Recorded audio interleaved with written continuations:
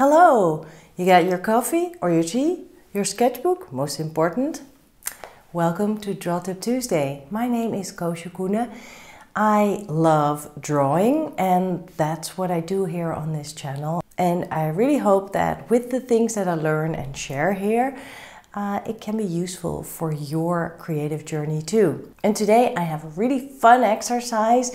It's easy, well, sort of simple at least, and quick too. So even if you think you don't have time, you really do. So let's get going.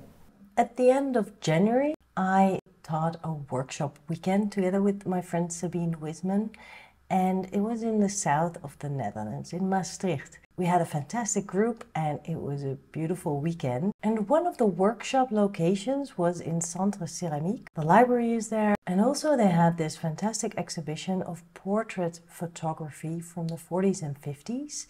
And these were all faces from people living in Maastricht at that time.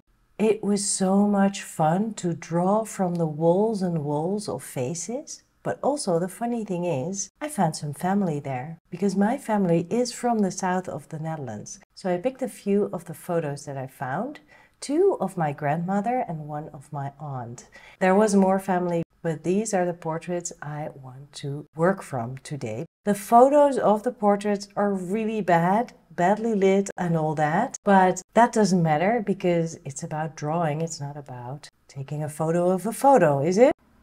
I'm using an Ecoline brush marker, but you can use watercolors or gouache or anything that you can quickly put a bold color and shape down on the paper. I'm looking at the portraits but won't actually look at any details.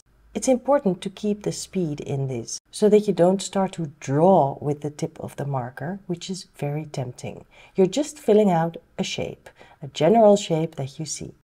For the general shape, look at how the head is tilted and also the direction of the shoulders, if there's difference in height, that kind of thing.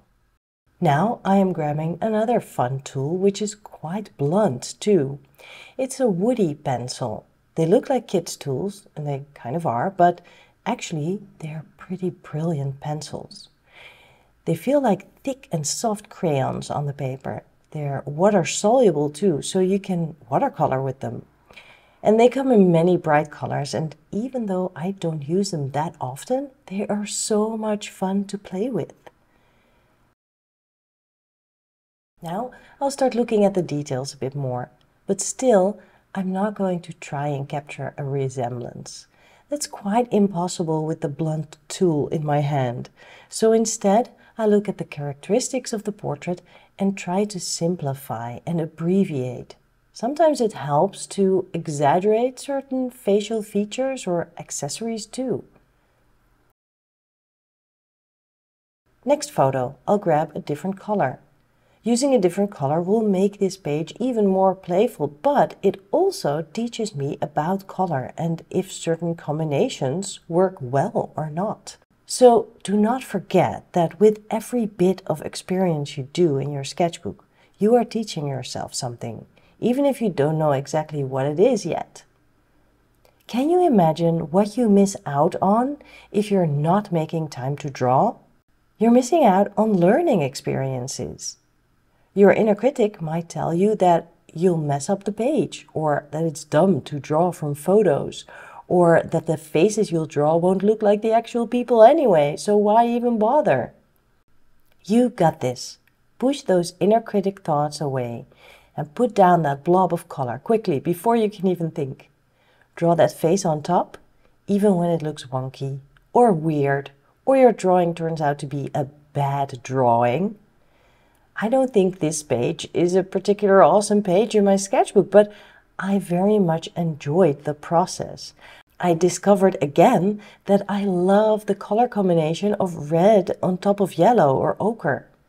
But I love the purplish blue very much too.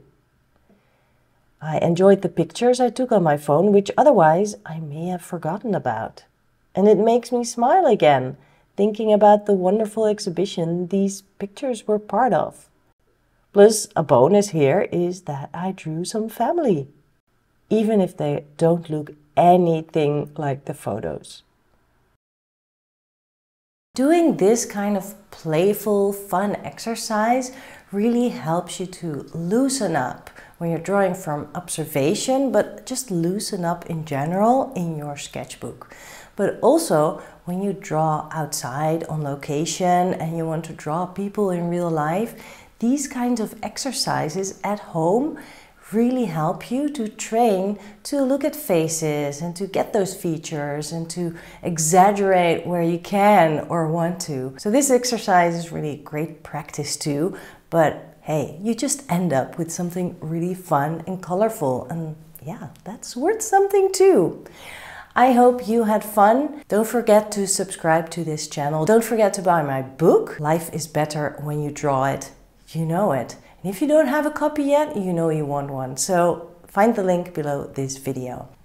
Other stuff to mention is definitely my Patreon page. You can support me to keep making these videos weekly. And of course, my workshops. I do monthly online sessions, which are really, really fun. But also you can learn from me in person. Links are all below in the description of this video. I will see you next week. Bye!